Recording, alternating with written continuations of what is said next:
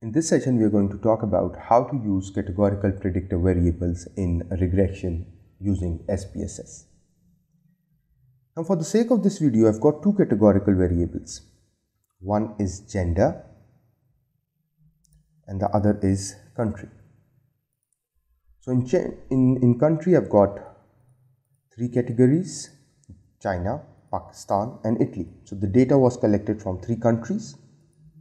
And in gender, there is male and female.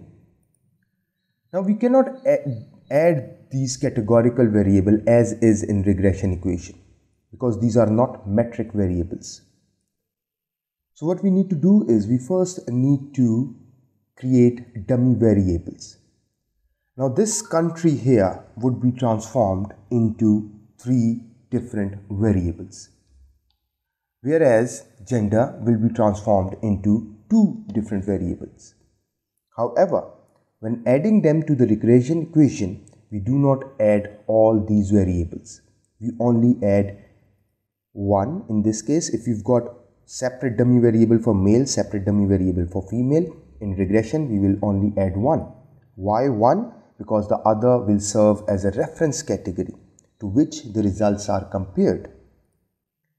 In this case, we will have three variables, but in regression equation, we will only add two. The third will serve as a reference category to which the results are compared.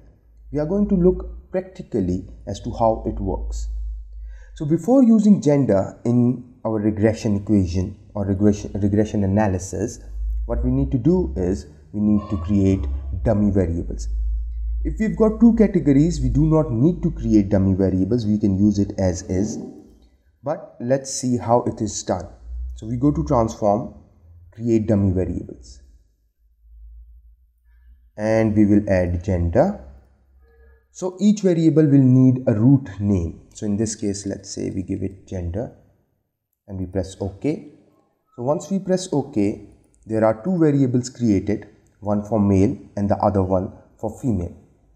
Might take a few seconds because it's processing. Okay, done. So gender underscore 1 variable is male, gender underscore 2 is female. So here it is. So let's say we name it as male and gender 2 as female. How does it look? So let's see here. So here 1 would represent that this respondent number 2 was male. So if he was male, obviously the female will be 0. So here in female, 1 would represent that this respondent was female.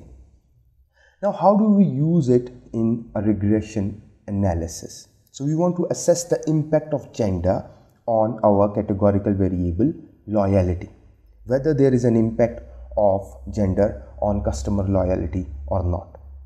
So how do we do this? We go to analyze, regression, linear, and our dependent variable, the criterion variable, is customer loyalty, and our independent variable is gender.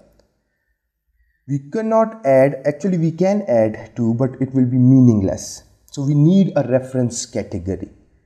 So let's say I use female as reference category to which the results are compared, and I add gender, that is male, here in independent list.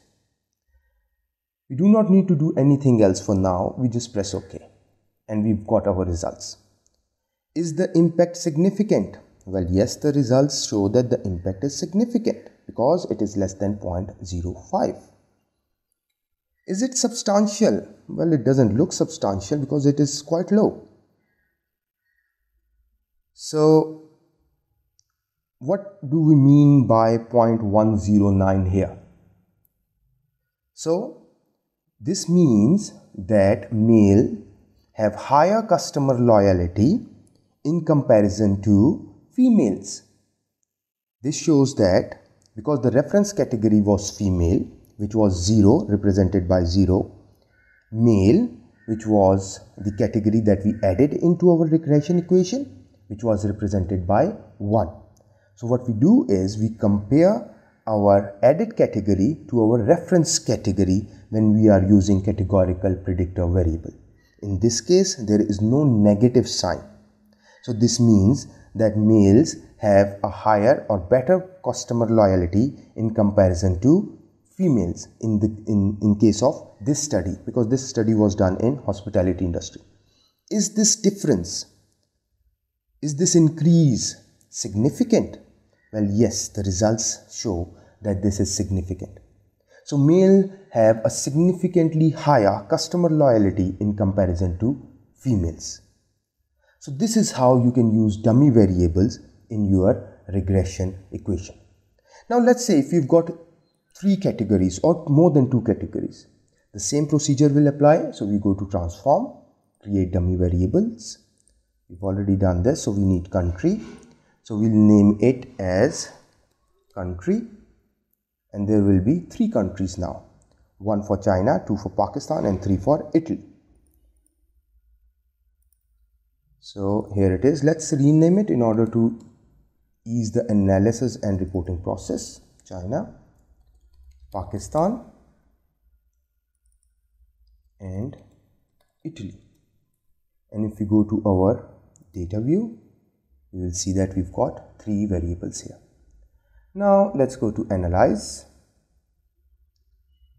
regression, linear, and let's keep gender here, and let's use China as our reference category, and Pakistan and Italy will be added as categorical predictors. Their results or their significance will be compared to Italy. You press OK, and we see that gender, now the effect has increased and it is significant. All 3 are significant, but here now it is negative. So in Pakistan, loyalty or customer loyalty in hospitality industry is lower in comparison to China, which is our reference category. Is the difference significant? Yes, the difference is significant. Italy, low customer loyalty, and the difference is significant. Yes, the difference is significant. So we can say that gender and countries have got a significant impact on loyalty. Let's take means, for instance, to understand this better. So customer loyalty, yes, okay. So we said that Pakistan has low, okay, just hold on.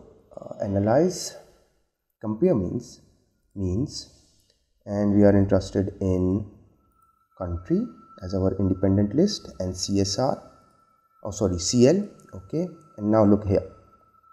So China has got higher customer loyalty score. Obviously this is, the results are showing the same. Pakistan has low customer loyalty score, but the difference is significant. So Pakistan has low customer loyalty score, Italy has low customer loyalty score, then China, and the mean analysis show similar results. China has got higher customer loyalty score. But is this difference significant? Well, yes, the differences are significant. So we can say that gender and country both have a significant impact on customer loyalty. So this is how you can use categorical predictor variables, transform them into dummy variables, and use them in your regression equation and interpret them. Thank you very much.